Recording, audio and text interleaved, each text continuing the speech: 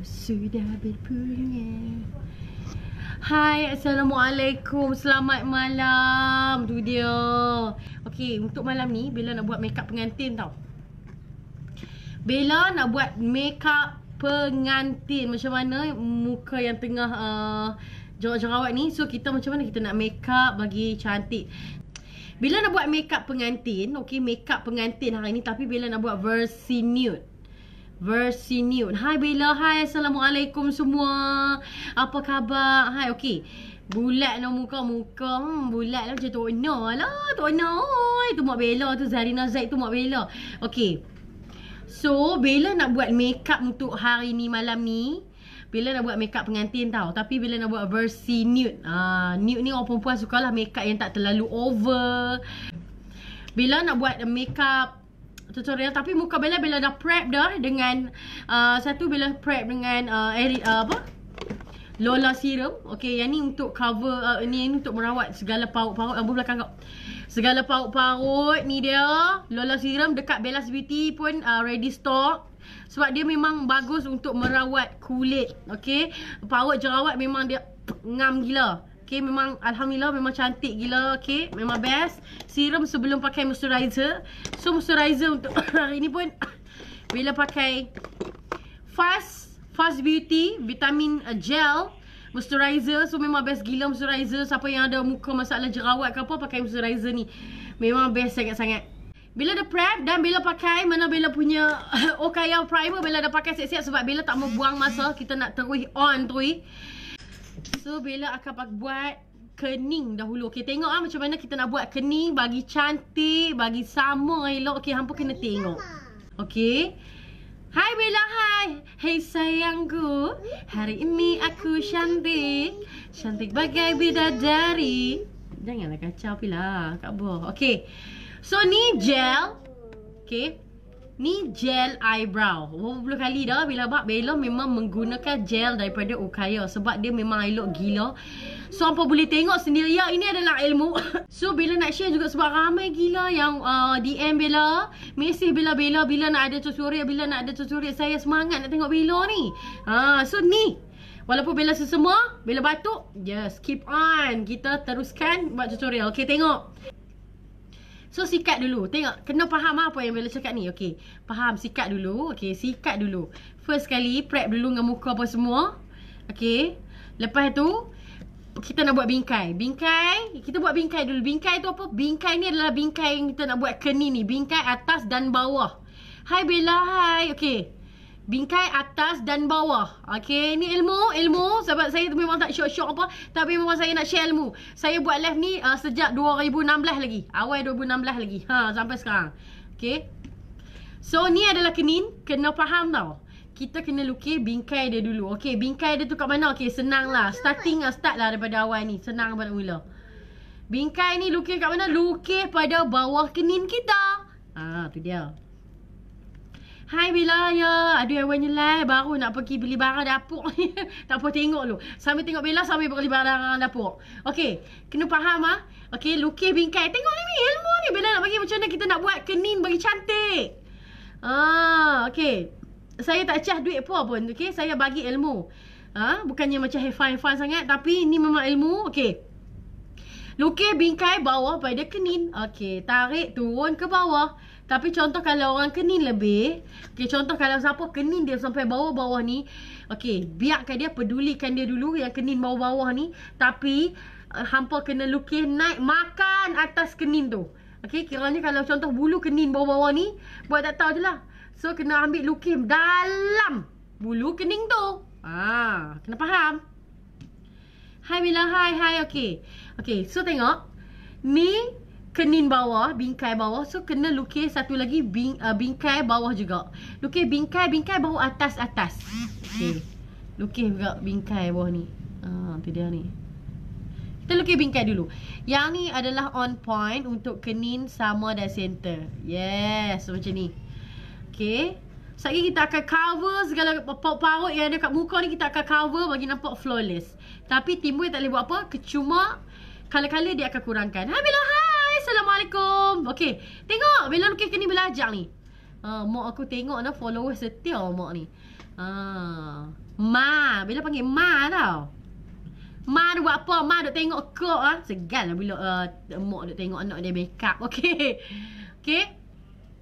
So dah lukis bingkai bawah. Okay, sekarang lukis bingkai atas. Bingkai atas jangan lukis sampai sampai depan. Okay, just lukis sekerat ataupun suku saja. Tengok. Okay, lukis suku saja. Hai Bella, hai. Ya, Bella buat makeup bridal untuk hari ni. Bella nak buat makeup nude. Okay, makeup nude ni memang apa-apa memang suka gila. Orang cantik. Kita ajak sekali pakai bulu mata segini. Okay, so ambil, buat turun, lukis, tapi jangan sampai ke depan. Sebab kalau lukis bingkai sampai ke depan, dia automatik nampak kening petak. Lepas tu kalau kita warna nampak cincang. Okay, lukis bingkai suku saja, jangan ambil sampai depan. Suku tu maksud dia kena lebih sikit. Kalau Bella sebut setengah, dia akan duduk kat sini. Tapi ni suku tinggal, Allah, kena sampai sini. Okay, tinggal satu ruang ni. Jari kecil ni tinggal bahagian depan tu. Okay, tengok Okay, kita buat bingkai dulu. Ini adalah on point untuk samakan kening, iaitu kening bawah, kening atas. Awak dia tak fokus. Sekejap tu fokus sikit. Okay. So kita warnakan. Warna tengok. Bella warna, okay, belakang automatik kena full. Kena warna fill in dia tu penuh. Tapi bahagian depan Bella tak kacau pun. Bella lukis, Bella warna sama garisan atas ni tadi balik. Hai Bella. Okay, so tengok ni ilmu. Tumpang Bella hari ni Bella free. Okay, Bella suka sebab Bella memang makeup ni orang kalau boleh tengok je. Awak Aisyah tengok mall ke tu? Bella duk ngabah. Okay, nak makeup hidup belah tu. Tapi jangan kacau mama. Okay, nampak warna dulu? Nampak akan tengok sendiri dia. Okay, warna nampak Okaya Gel Eyebrow ni memang best gila. Color dia memang cantik. Okay, dah warna. Ambil sikat ni. Okay, gel eyebrow ni dia dapat sekali dengan sikat tau. Sikat ni brush dia. Okay, lepas tu hampa blend je. Jangan tambah warna, tapi just blend dengan sikat sahaja. Hai Bella, hai. Bobo di mana? Ya, bobo di mana? Okay, sikat ni atas macam ni. So sikat, tarik ni. Sikat blend juga sampai ke belakang. Saat kita tunjuk concealer pula. Okay, sikat macam ni. Depan tu just tolak naik macam tu.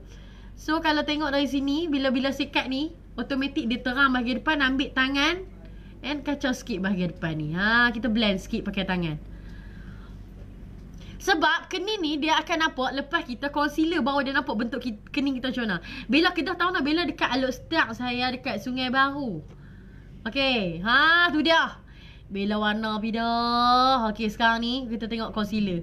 Concealer pun main peranan penting juga. Kena teknik concealer ni. Sebab setengah orang kulit Bella lincin lah. Lincin pun ni parut ni. So kita tunjuk macam mana kita nak hide parut ni. Okay, so tengok Bella nak concealer kening. Okay, concealer dia kena pakai colour yang medium. Jangan pakai colour yang terang sangat. Sebab kalau pakai yang colour light, susah lagi, nampak terlalu heavy sangat kat bahagian kening tu.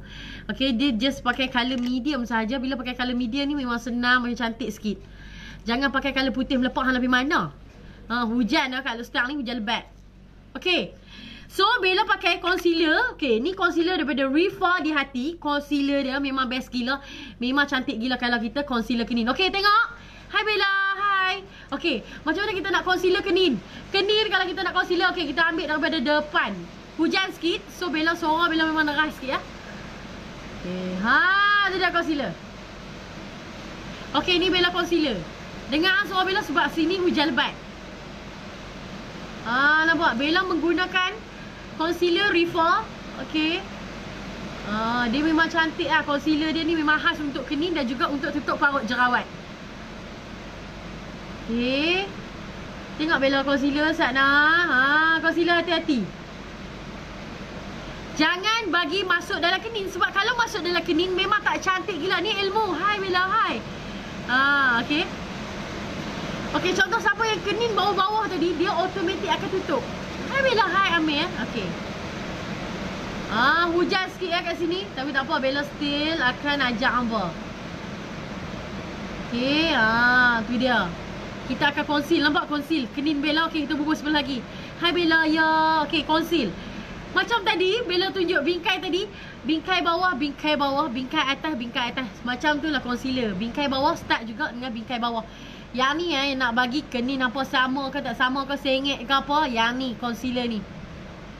Nampak concealer Riffaa memang cantik yang amat. Okey. Nampak? Concealer jangan bagi masuk concealer dalam kening. Kalau tidak kelabu. Tak apa, kami dengar suara Bella. Okey, dengar suara Bella. Kalau tak dengar abang tau. Sebab Bella kena cakap kuat sikit sebab hujan kat sini. Takut hampa tak dengar, apa dengar hujan lagi.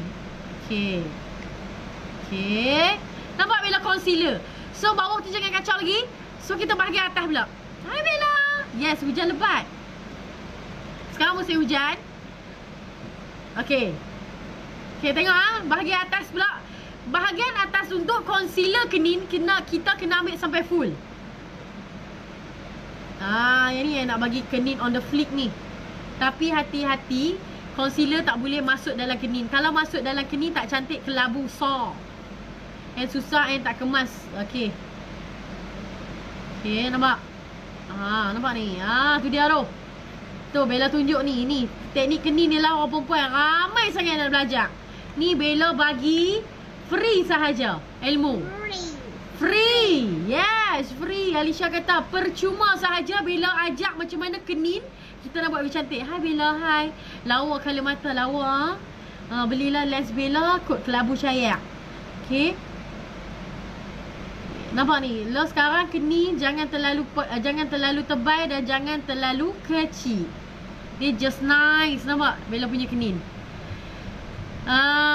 Saya dah beli Okaya untuk kening dah. Ya, Okaya pun boleh untuk concealer. Tapi yang ni khas untuk concealer sahaja. Dia untuk conceal kening dan juga untuk tutup paut-paut. Yes. Nampak tak teknik Bella ajak? So senang. So tak gaduh nak ukap pembaris, tak gaduh.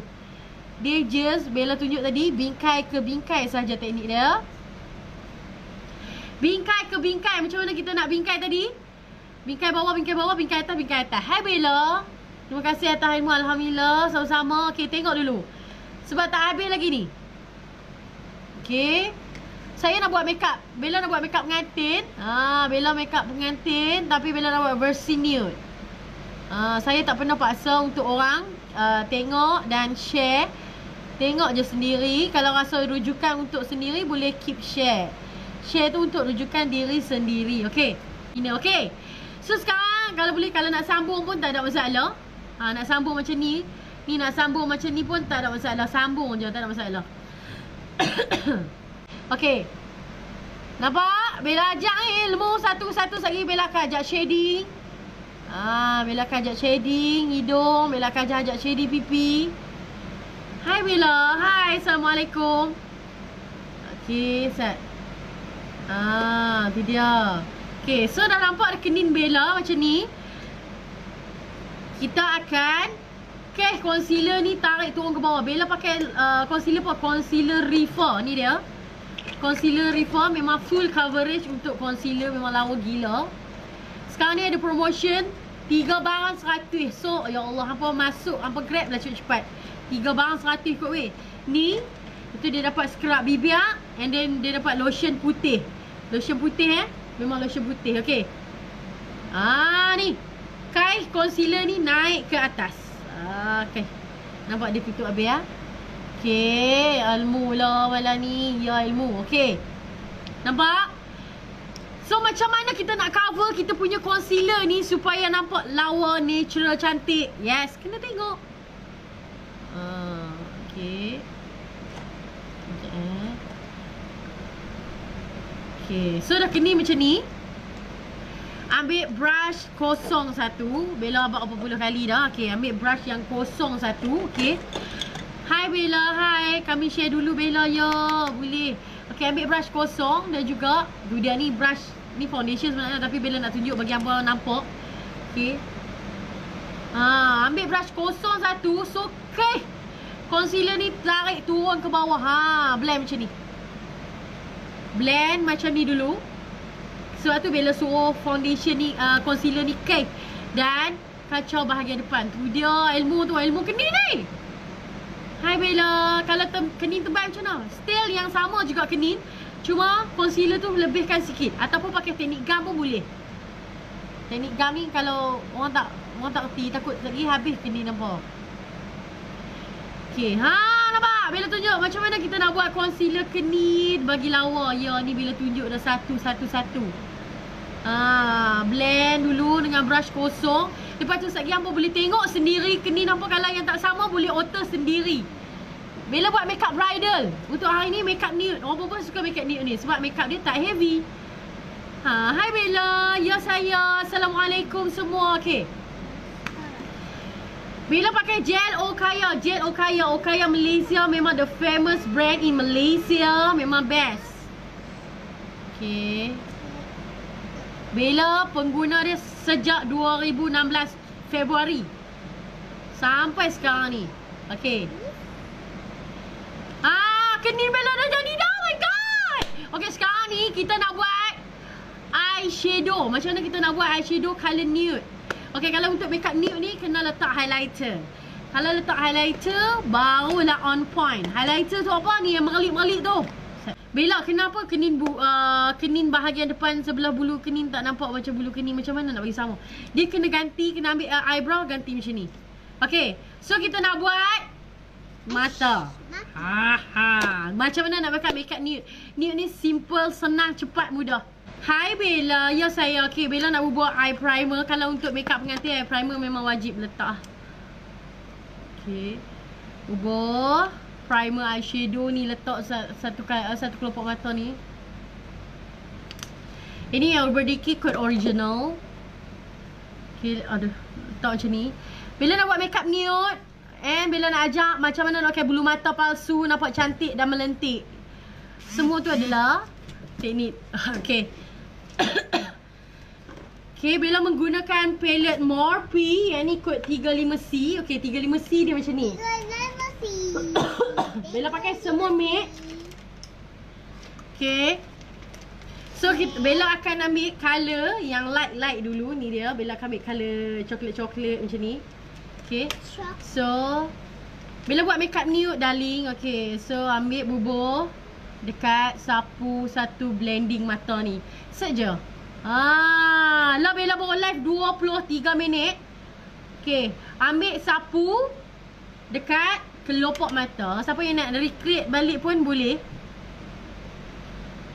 Boleh.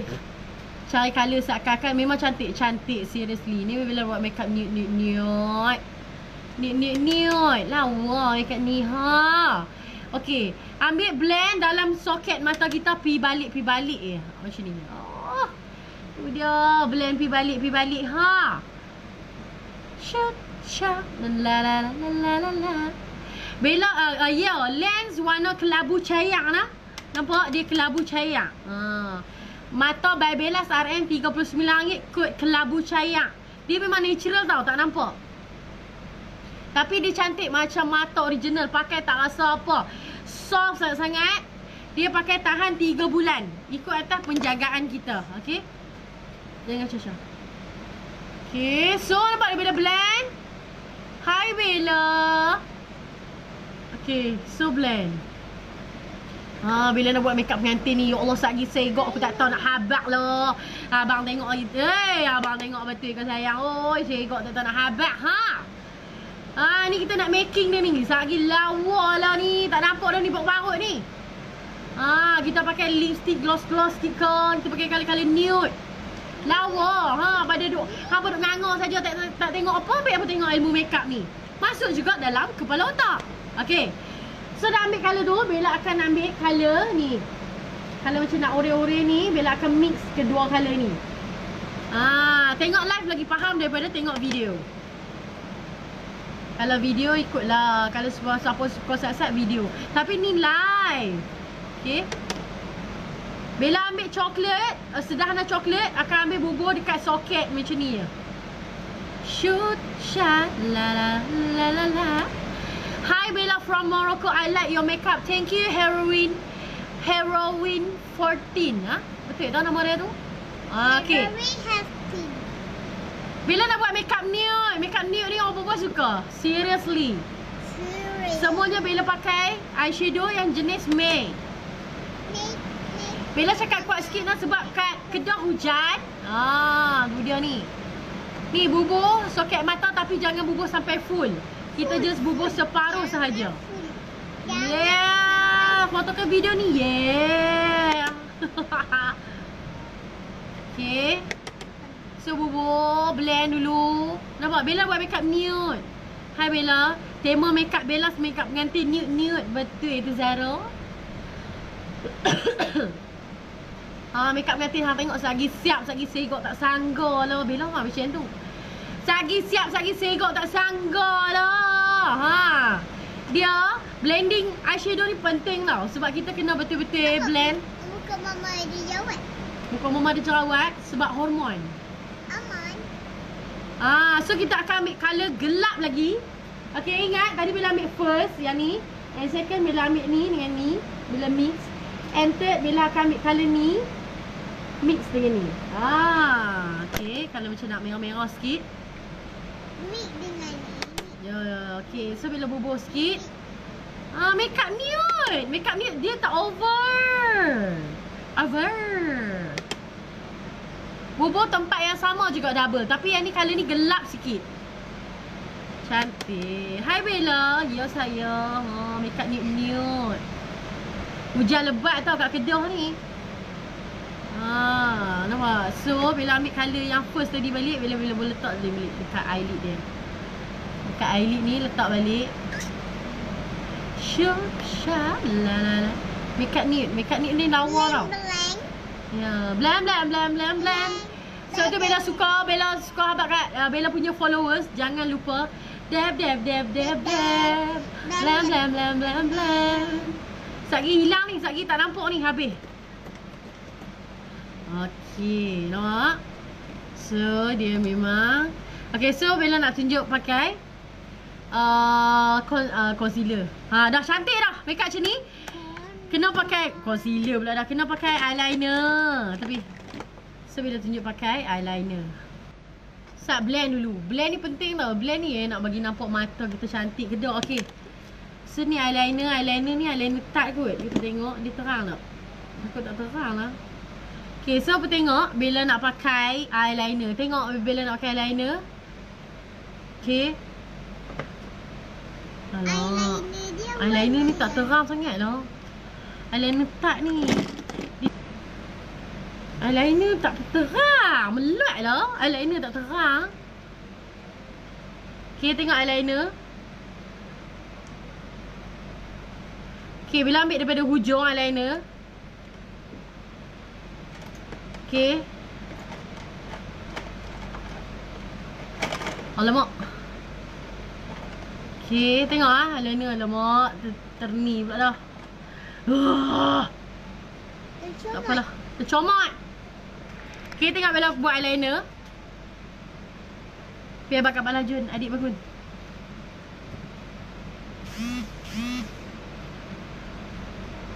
Bella bawa mai sampai ke depan. Okay. Adik. Tak apalah. Tinggal buat abah dia. Okay.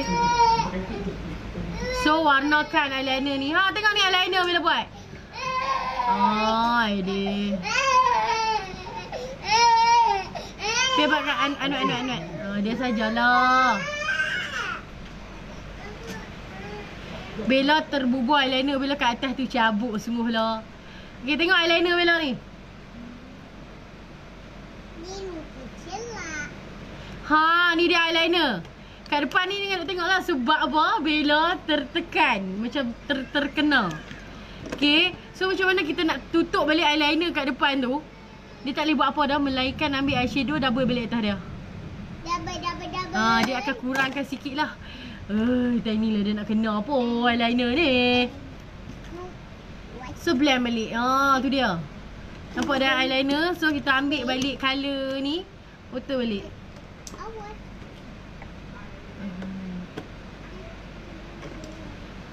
Tu dia eyeliner ni. Pernah tak pakai eyeliner dia macam gigi-gigi tu? Dah jumpa belum budak tu? Dah jumpa dah? Belum jumpa lagi lah face to face. Tapi dah DM dah mak dia semua. Okay, nampak?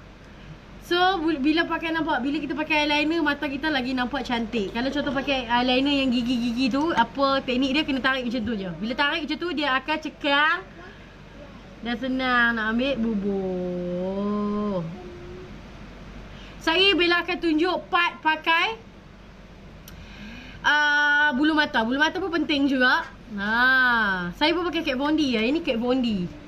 Tapi dia taklah terang sangat tau. Dia boleh lah just nice macam tu. Okay, so kita bubur sebelah lagi. Ni foundation pun tak pakai lagi. Nampak? Bila kena pakai cermin kecil sikit, so senang. Okay, so kita buat sebelah lagi. Saya buat eyeliner sebelah lagi. Ambil yang hujung. Tarik main sampai depan. Depan sekali.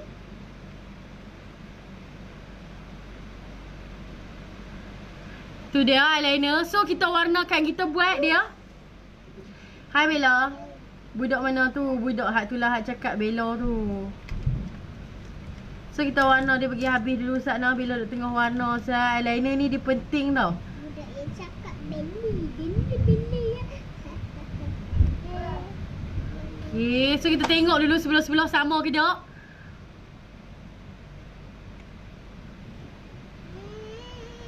Tu dia. Buat eyeliner so kita pakai bulu mata.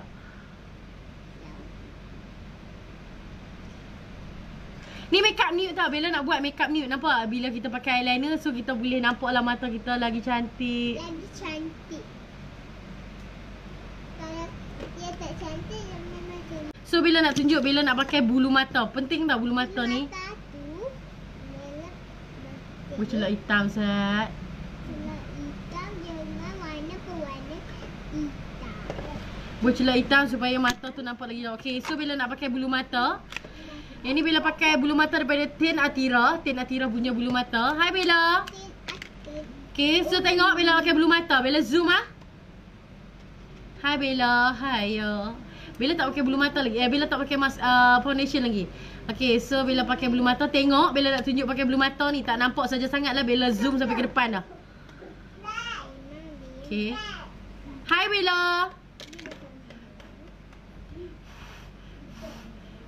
Contact lens kelabu cayak. Okay, kelabu cayak. Mata by Bellaz kot kelabu cayak. Okay, tengok Bella pakai bulu mata. Tengok tau. Bella nak tunjuk pakai bulu mata ni.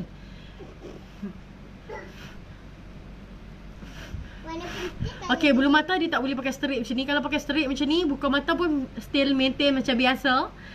Dia nak pakai bulu mata ni, dia kena pakai menonggek sikit. Kena bagi melentik ke langit sikit, barulah buka mata tu melentik-lentik. Hai. Kena tiup dulu. Dekat macam ni baru clear. Ni sebab tu Bella buka nak bagi clear ni. Okay. Tak bagi clear kalau. Okay, tiup dulu bulu mata tu. Okay, so sambil kita tunggu bulu mata tu. Alamak, Bella lupa lah. Dia kena double dengan mascara dulu. Sambil tunggu bulu mata kering. So double dulu. Pakai dulu mascara supaya mata tu lagi nampak original. Letak mascara dulu baru pakai bulu mata. Okay. Bila pakai mascara daripada 1 Minute Miracle Mascara. Lagi pecah tu pipi merah. Jan ambil bulu mata tu, pipi merah kau. Okay, so tengok Bella pakai. Bella tak boleh pakai straight. Kalau pakai straight memang tak nampak bulu mata. Tengok, ni adalah teknik untuk pakai bulu mata. Okay, kalau nak pakai bulu mata kena bagi dia meninggi macam ni. Kena ambil letak ngam-ngam dengan atas bulu mata kita yang betul ni. Alamak, dek pula dah. Okay, letak tengah-tengah dan adjust kiri ke kanan, kanan ke kiri. Letak tengah-tengah macam ni. Dan lekatkan dekat eyeliner macam ni. Okay, ni teknik bulu mata. Tengok Bella zoom sampai nampak. Kita kalau nak bagi ilmu ni, kita kena bagi betul-betul. Kita jangan duk macam buat lebih kurang je, tak boleh. Okay, biar orang kata keikhlasan tu nampak dekat hampa sendiri. Bella bagi ikhlas ke tak ikhlas. Okay, so ni bulu mata nampak Bella double atas bulu mata kita macam ni. Sebab tu Bella kata kena pi tight. mana okey, P Sephora Tarte. Minta kat dia saya nak beli pengepit bulu mata brand Tarte, okey, Tarsis ni. Okey, okey. Oh, dia blur. Blur kau blur. Kenapa blur? Blur kau kesian orang tak tengok. Okey. So beli kepit mata yang brand Tarte ni dan dia akan kepitkan antara bulu mata original kita dengan bulu mata palsu. Kepit ni. So nampak bila dah kepit dah, automatik bulu mata tu dia akan nampak cantik. So nice. Nampak bila tunjuk ilmu bulu mata. Okay. Boleh beza bulu mata selepas pakai dan tak pakai. Sebab tu Bella suruh pakai pengepit ni. Dan juga bulu mata Tan Antara memang selesa gila. Bella tak pakai lagi. Nampak? Boleh nampak kat sini pore Bella memang besar. So sekali kita akan hide kan, bagi nampak kecil. Tu dia tu. Itulah orang kata ilmu tu kena tengok. Kalau tidak tak erti. Tak blur pun. Okay, clear. Clear. Okay, so Bella akan pakai sebelah lagi. Wait Kod Princess Week. Princess. Kod Princess memang cantik ni, natural and ringan gila. Okay, so Bella akan pakai satu lagi. Boleh tengok Bella nak pakai satu lagi. Bella pakai sebelah lagi. Sebab yang ni Bella nak tunjuk part mata. Bella kadang-kadang I pakai bulu mata mudah tercabut. I pakai gam jenama Huda Beauty. Okay, sebab apa mudah tercabut? Sebab kau letak gam terlalu sikit. Bagi dia meninggi macam ni. Sekali kita akan zoom out muka balik lah. Sebab yang ni part mata. Sebab nak bagi hampa tengok. Faham? Okay. Okay, set. Ni bulu mata ni. Bila nak tunjuk part pakai bulu mata. Macam tadi teknik dia. Ambil letak atas ngam-ngam atas mata. So hampa boleh tengok sendiri. Lepas pakai bulu mata memang cantik gila. Pergi dekat Tarte, kata I nak pengepit bulu mata. So dia akan bagilah. Alamak, terlekat pula dah. Kuat sangat bila ni. Sini hujan tau. Senang je bila bubuh awak, kami bubuh lambat. Senang je. Bella pasal dah sentiasa dah. Sebab tu dia jadi mudah. Okay. Nampak tak? Sekali kita nak buat foundation. So foundation dia tak nampak dah ni. Okay, sana. So ambil balik eyeliner tu. So layerkan balik atas kita punya bulu mata ni. Layer balik atas lining bulu mata ni. Okay. Sana.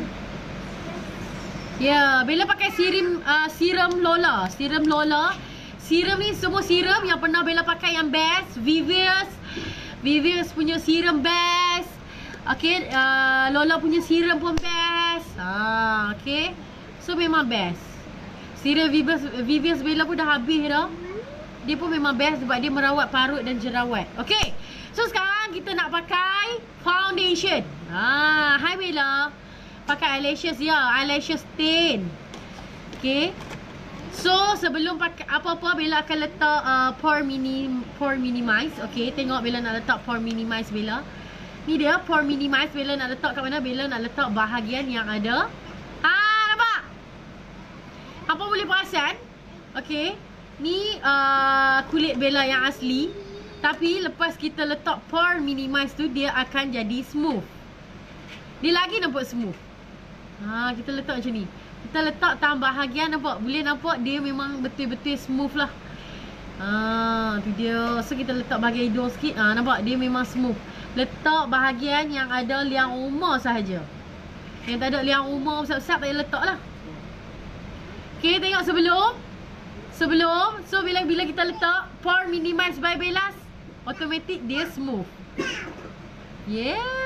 Letak kawasan yang ada liang-liang rumah sahaja. Tu dia. Sampai terotu lah saya tunjuk.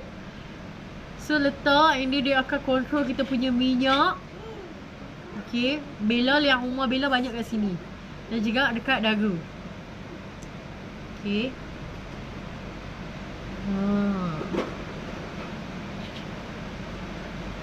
Okay. So barulah kita bubuh lain.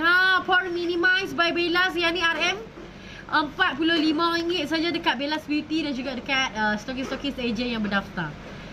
Ni Pore Minimize dia untuk macam liang rumah besar ni dia akan kecilkan. So bubuh dekat line-line dia akan kurangkan, smile line, fine line dia akan kurangkan line-line garisan tu. Okay. So dah bubuh, Bella akan pakai foundation lah. Dah mata macam Aishwarya. Ya Allah, kembar juga. Okay, Bella pakai foundation Okaya, liquid Okaya. Okay, ambil this. Dia dulu. Okay, nampak. Foundation Okaya, liquid Okaya. Okay. So bila nampak, bila kita pakai foundation pun lagi nampak smooth, cantik je. Hai Bella, hai. Assalamualaikum. Ya, Bella buat makeup pengantin yang ni versi nude. Memang lawa lah. Kita shading lebih sikit lagi. Okay. Okay, letak dulu. Kalau muka belum tak ada problem, letak je foundation. Tapi sekali kalau ada problem, tengok Bella tunjuk. Okay, lihat. Bubuh sampai atas mata ni blend. Okay, so muka Bella ni kan ada parut-parut. So Bella macam mana Bella nak hide parut-parut tu? Okay, Bella ambil concealer Riffaa. Concealer Riffaa ni dan Bella akan Bella akan dapkan dekat Bella punya parut ni. Tu dia. Concealer.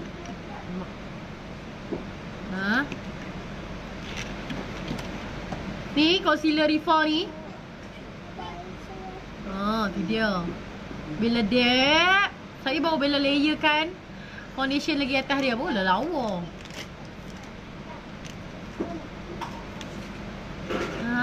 Tu dia. So Bella ambil foundation yang double lagi atas dia. Barulah dia tutup full coverage.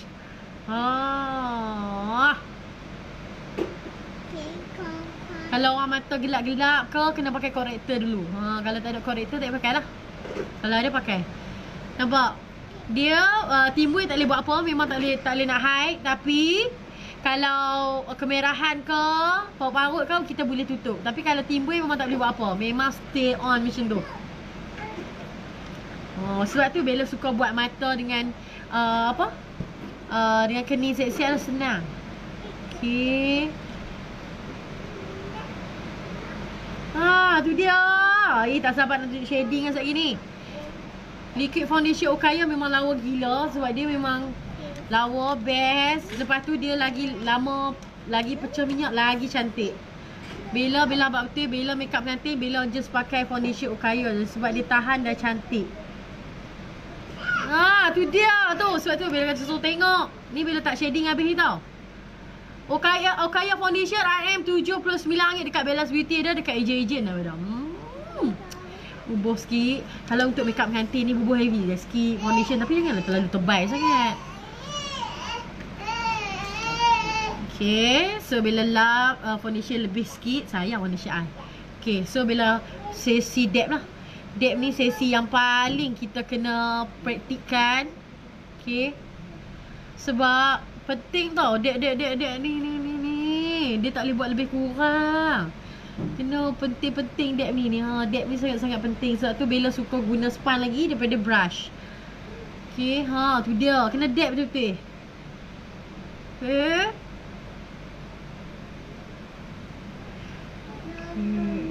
Span tu bagi basah-basah. Okay. Allah, kena pula dah. Kena. Tu dia ni. Hai Bella, ya saya. Pakai FD tu pakai apa tadi? Tak sempat nak tengok. Pakai FD ni, betul Bella bubuh concealer sikit untuk Bella tutup jerawat Bella. Bella pakai concealer daripada Riffaa. Okay. Bella pakai foundation Okaya coat medium.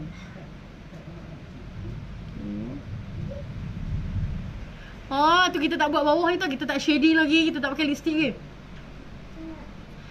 Hai Bella, hai Syafiq, Cik Lee, hai. Lawa kening Bella. Yo, rugi tak tengok apa? Tadi terlepas tak apa. Sekejap lagi boleh keep tengok balik dekat new feed Bella. Tu dia tu. Tengok tak? Lawa tak? Tu dia hilang tu jerawat 4 biji tadi ni. Makan parut tadi ni. Lepas tu kita akan setkan dengan powder. Kita akan setkan kulit gelap sesuai tak foundation. Okaya dia ada 3 coat sayang. Yang Bella pakai ni coat medium, Bella mix dengan light sikit. Tapi kalau orang contoh kulit gelap pakai 1 coat je. Coat dark tu dah lawa dah. Sebab Bella punya student India, dia pakai memang cantik gila macam kajal. Okay, nampak? Bella just dab. Tu dia. So sekarang ni Bella akan setkan dengan powder. Okay, Bella akan pakai powder. Bella akan pakai bedak Okaya. Bella mana bedak Okaya? So, kita setkan dengan bedak. Bedak brush pun Bella pakai brush Okaya. Brush Okaya memang gebu gila. Yang ni RM49 brush dia. Tergeluk kita seorang. Geluk ni, tergeluk. Ni sahabat Sat ni. Ni Sat lagi saya aku tak sangka lah. Saya sungguh lah, betul. Makeup lagu ni orang perempuan suka ni makeup lagu ni. Makeup ni simple je. Bukan makeup ni nude je. Tu dia. Bubuh sikit. Kita nak buat loose powder sikit bawah mata tu. Sekejap lagi kita nak buat eyeshadow bawah mata pula. Bubuh lagi loose powder. Loose powder yang ni Bella pakai loose powder Alysa. Translucent ni. Ni ambil bubuh atas bawah mata tu dulu. Boleh gitu. Dia boleh powder tu. Dah boleh powder lagu tu. Sekarang saya lagi Bella tunjuk shading lah. Shading ni penting ni. Dia segok pidah. Allah, dah perasan pidah lah ni. Angkat baku hari Bella. Tu dia. Nampak kalau hari tiba-tiba tu tak boleh buat apa dah. Memang dah nampak dah. Harga bil guna pun memang dah nampak. Kau buat tip ni lah pun memang dah nampak jenis tiba-tiba. Tapi color dia kita buang kan. Habis nak tudung kena loose powder. Tu lah tak apalah. Okay, sekarang Bella nak tunjuk shading. Bella abang tadi, Bella memang peminat Hula Benefit ni. Excited sendiri kan? Ni tu, betul. Bella kalau Bella makeup memang Bella puji sendiri. Tak apa lagi nak puji. Sendiri lah puji. Orang lain tak mau puji, kita puji sendiri. Okay. So tengok. Bella nak tunjuk nak shading hidung. Macam mana kita nak shading hidung bagi nampak shape. Sebab saya sebelum ni pernah shading tapi tak jadi. Tengok ni Bella nak tunjuk. Okay. Shading kalau nak pakai macam mana pun ambil dia, please tolonglah ketuk. Okay, tolonglah ketuk sebab kita nak buat habuk-habuk dia tu. Okay, shading. Okay, terlepas tang mata aduinya ni rugi. Tak apa, lagi bawah mata ada lagi. Okay, yang ni yang Bella selalu habak dekat Bella punya followers kesayangan ku cintai. Okay, Bella nak habak kat sini lah. Bella tanpa followers orang tak kenal Bella. Hak tu je. Terima kasih banyak-banyak pada yang sudi, yang support Bella daripada dulu sampai sekarang. Semuanya kerana pengikut yang setia. Tak ada pengikut hang bukan siapa-siapa. Okey, tu je. Dan Bella pun bukan siapa-siapa. Bella biasa-biasa saja. Okey, Bella cuma orang kenal dengan makeup. Terima kasih pada yang menonton Bella. Okey, so tengoklah. Okey, tengok kat sini. Ya, dan kerana juga hampa satu rezeki Allah Ta'ala memang bagi kat Bella satu. Kedua, kerana hampa rezeki Bella juga bertambah. Alhamdulillah, terima kasih banyak-banyak. Daripada dulu Bella buat naik kancil sahaja. Makeup, struggle gila. Cuma dia followers ni ada yang negatif, ada yang positif. Yang negatif, kita jangan jangan ambil pot sangat. Kita ambil yang positif sahaja. Okay, so nampak ni, kita shading ni, tengok ni. Sebab tu Bella bagi je ilmu ni. Untuk siapa-siapa yang nak tengok ni, Bella bagi je. Bella tak ada sensor apa dah, boleh tengok. Okay, Bella tak ada lah nak minta duit-duit ke apa dah. Cuma kalau siapa masuk kelas lagi detail lah. Okay, so nampak kita. Hai Bella, hai. Okay. So nampak kita buat dulu bingkai kedua-dua belah. Okay. Nampak ni Bella letak shading kiri dan kanan, tapi pastikan yang tengah ni dia nampak kecil. Iris silent. Iris tutup mulut. Okay. So shading tarik ke bawah, tarik turun sampai daripada atas, tarik turun sampai bawah. Nampak tak? Shading macam ni. Sebab tu Bella batuk ke, Bella sesema ke apa ke, Bella memang buat live sebab ramai permintaan daripada hampa suruh buat live. So makeup ni okay Bella buat. Hai Bella. Okay. Thank you Zarina Alahun. Alahun nama cantiknya. Nampak? So nampak tak Bella shading? So memang cantik macam ni je teknik orang shading hidung. Tak kisahlah siapa pun makeup, memang teknik shading hidung ni macam ni. Please try buat macam ni, jangan takut. Dia shading hidung ni color memainkan peranan yang sangat-sangat penting. Dia tak boleh terlalu hitam dan juga tak boleh terlalu cerah. Dia just nampak macam light macam ni. Sebab tu Bella suka pakai hollow. Sebab hollow ni dia memang ada satu coat ni je, memang cantik gila. Kalau untuk photoshoot kena gelapkan lagi. Tapi kalau untuk daily jangan terlalu gelap. Sebab sekejap lagi orang tengok, orang kata nak pergi mana tu hitam-hitam sangat. Hai Bella, hai. Nampak? Okay. So dia nampak macam ni. So light lawa. Hai Bella. Hidung dah nampak mancung dan automatik dia nampak halui. Nampak? So cantik hidung. So kalau nak lawa lagi, kita letaklah sedikit powder atas dia yang colour light. Letak lagi bahagian tengah tu. So dia nampak lagi hidung tu lagi mancung. Sambil Bella makeup, sambil Bella baca komen apa. Kak Farah Yasmin duk nonton juga ya. Kak Bella pakai dark brown boleh? Boleh pakai dark brown pun boleh. Tapi jangan terlalu hitam. Okay, so kita nak shading pipi. Pipi kita nak shading kenapa? Sebab kita nak bagi dia nampak lagi kecil. Shading. Okay. Bella pakai juga shading hola tadi. Okay, dia ambil daripada telinga atas, tarik turun ke bawah. Okay. Macam ni. So shading tu jangan terlalu pekat dan jangan terlalu gelap sangat. Gelap-gelap lebih mana? Kalau photoshoot, yes, kena parang. Okay, ni shading. Nampak tak Bella shading? Bella kalau hidung sengit macam mana? Dia kena perbetulkan shading tu lah. Contoh kalau hidung dia sengit macam ni, kena perbetul shading straight macam ni. So baru dia nampak straight. Berapa RM Pore Minimize Bella tu nampak smooth lah. Pore Minimize Bella RM RM45 je. Kalau boleh tengok kat sini, memang muka Bella nampak smooth je. Sebab apa? Bella pakai Pore Minimize. Dia lagi smooth. Kalau tidak dia nampak liang-liang rumah tu lagi, orang tu lagi gedebok. Tu dia ni shading pipi. Shading pipi jangan terlalu gelap dan jangan terlalu cerah sangat. Dia nampak macam ni. Nampak dia nampak gelap dia lawa. Nampak tak bila kita shading muka kita lagi nampak kuroi. Okay, muka kuroi kena shading juga. Kena juga shading, tapi janganlah terlalu shading pekat sangat. Ya, fotokan video ni. Tu dia bila dia shading. So dah lawa, dah cantik. Sekarang ni kita nak buat bawah mata. Bawah mata pula dia. Bawah mata. Okay, so bila akan ambil. Hujan lebat lagi kat sini. So bila akan ambil color balik, color light, color ni balik, Bella ambil color ni dan Bella mixkan dengan color ni. Bella ambil color ni. Yang ni untuk bawah mata. Okay. Untuk bawah mata, just dab ya. Just dab. Blah blah blah blah blah. Okay. Ambil bubur bawah mata macam ni. So ni kita nak buat makeup nude. Makeup nude dia macam ni sahaja. Dia tak boleh terlalu coklat sangat. Dia just nude, color nude. Okay. Makeup pengantin. Kalau makeup lagu ni segak. Okay. Saya tak akan sapu balik yang putih-putih ni, kita sapu. Okay.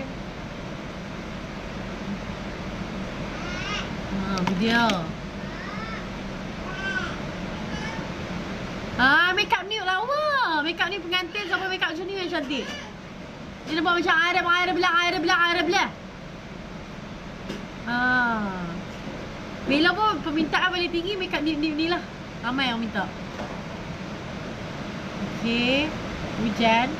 So mata tu kalau kita nak bagi nampak lagi cantik, tapi tak payahlah kot. Kita pakai mascara tu lah. Okay, tengok Bella pakai mascara. Bella pakai mascara 1 Minute Miracle. Hai Bella, Bruce Bella ada lagi? Tak ada lagi sayang. Okay, so Bella nak pakai mascara. Okay, tengok Bella pakai mascara. Tengok makeup nikah sesuai kan? Sesuai sangat.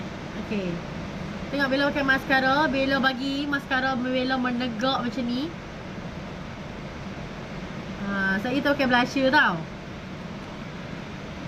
Cantiklah makeup Bella, tak tebal sangat. Yo, memang tak tebal, ringan saja. Bella ajak daripada keni, semua dia Bella ajak Allah. Okay. Lepas tu Bella kata ni ilmu lah, tengok lah. Bukan senang lah. Sekarang ni Bella nak live sebab Bella memang busy. So tu Bella kata Bella ada masa, please lah tengok lah, bukan senang. Okay, nampak tak? Bella pakai bulu mata. Yang ni Bella pakai mascara 1 Minute Miracle Mascara. Okay, sat kesiap Bella dia keluar. Bella pakai bulu mata tint Antara lawa. Okay. Kejap, awak ni awak sana dia jadi hair macam ni. Nampak tak? Kelas DJB tu berapa? Okey, selalu Bella ambil 450. 450. 599 kot tak silap Bella. Tapi sekarang ni untuk JB RM RM399 saja. Bella datang daripada Kedah, main dengan lori Bella pun semua tu untuk bawa barang. Apa main bawa diri je. Daftar dekat admin Bella, ada post Bella kena scroll balik. Nampak tak? Bella pakai mascara 1 Minute Miracle. Okey. Hai Bella, set nak? Bella tengah pakai mascara. Sekejap kita tunjuk nak pakai blusher. Belajar pun dah syukur ni, alhamdulillah. Okey. Nak? Bella pakai lens kod kelabu cahaya. Bella mata by Bellaz. Dia natural tau kelabu. Hai Bella, jumpa kat JB nanti. Wow, tak sabarnya nak tengok. Tak sabar nak jumpa awak JB. Jangan lepaskan peluang orang Singapura. RM RM399 saja, demo praktikal, main bawa diri saja. So dapat lagi sijil berserta gift daripada Bella. Dan juga sponsor-sponsor Makeup by Bellaz. Okay, nampak tak? Bila pakai bulu mata lagi cantik. Ni makeup nude. Okay, ya. Lawa tak? Bella suka puji diri sendiri. Bella pakai mascara 1 Minute Miracle. Mascara ni memang kena lama sikit. Okay, so dah Bella pakai mascara. So sekarang ni Bella nak pakai blusher. Blusher untuk makeup pengantin, of course jangan terlalu pink. Okay, so Bella pakai yang ni blusher daripada Urban Decay. Yang ni kod video. Kod dia just video. Dia memang light-light. Kalau makeup kat nikah pun tak boleh terlalu terang. Dia sanding heavy sikit. Okay. Bubuh sampai atas mata ni. Atas mata ni bubuh blend blusher sampai atas ni. So Rina nak kami minyak sikit. Macam mak dia lah minyak. Hai Bella, kena. Yo, makeup dia jangan terlalu. Kalau nak cantik lagi, tambah colour merah sikit je. Ya.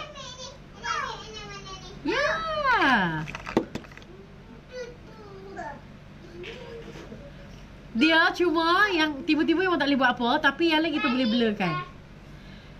Nampak tak bila pakai Pore Minimize Bella, makeup lagi nampak smooth, cantik gila. Yo. Aisyah, janganlah musik adik Aisyah. Sekejap lagi mama kutih keluar isi. Pergi bawa orang pergi sana. Ni mama duduk tengah live. Mama duduk tengah live. Jangan kacau mama. Sekejap lagi aku naik angin hot organ sekejap gini. Habis makeup nude ke mana? Nude tak mana lagi. Okay. So nampak. So sekarang ni Bella nak pakai scrub. Kita nak pakai lipstick. Tengok Bella pakai lipstick apa. Okay, so Bella akan scrub Bibiaq Bella. Hai Bella. Okay, so Bella pakai scrub. Kau pakai scrub. Scrub ni dia akan buang ni hak mana kering-kering dia akan kurang. Dia akan buang sel-sel kulit mati tu. Dia ke semua Bibiaq pun boleh scrub. Dia bagi pink. And dia daripada bawah organik. Okay, dia semua ingredient dia ada kat situ. Okay, ni scrub cherry yang nak bagi Bibiaq pink. Okay. Siapa yang kulit Bibiaq hitam memang kena pakai hari-hari lah. So dia dapat juga dengan white tissue scrub. Okay. So Bella akan buang. Manis So Bella buang. So kat sini apa boleh tengok, dia automatic dia nampak pink.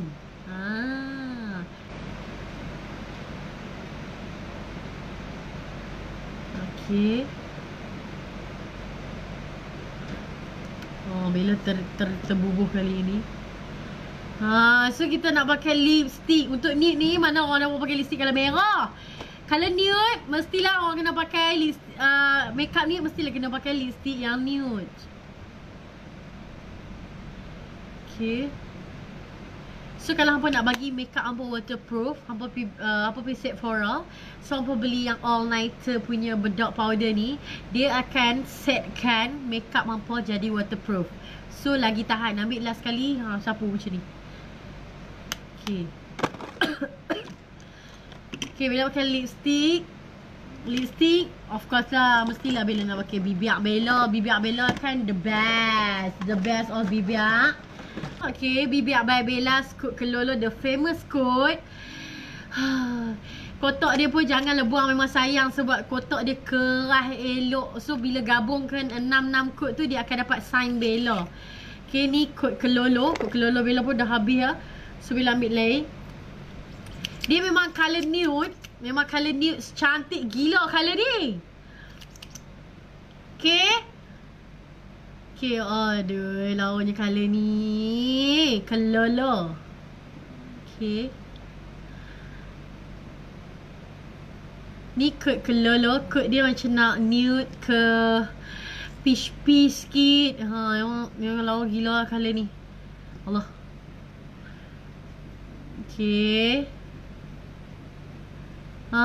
Makeup ni lawanya. Okay. Tak nak. Hai Bella. Awak jadi macam ni.